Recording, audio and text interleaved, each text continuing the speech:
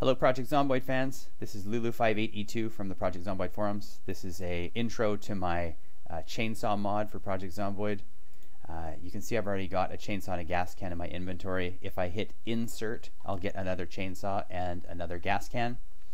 If I equip a chainsaw, there's a idling sound. It's a silly sound for now, and if I swing it, there's a swinging sound. If I go up to a tree, I should be able to take down a tree. That's one hit in 2 hits. So the idea is that it's loud and it takes gas, but it goes through the trees a lot quicker.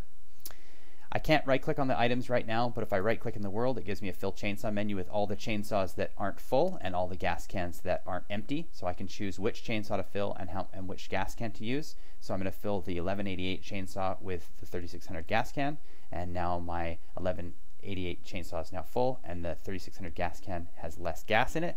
This number is the number of seconds worth of use that you have based on the gas that's in the chainsaw, and the number of seconds you could use a chainsaw for based on the amount of gas that's in the gas can.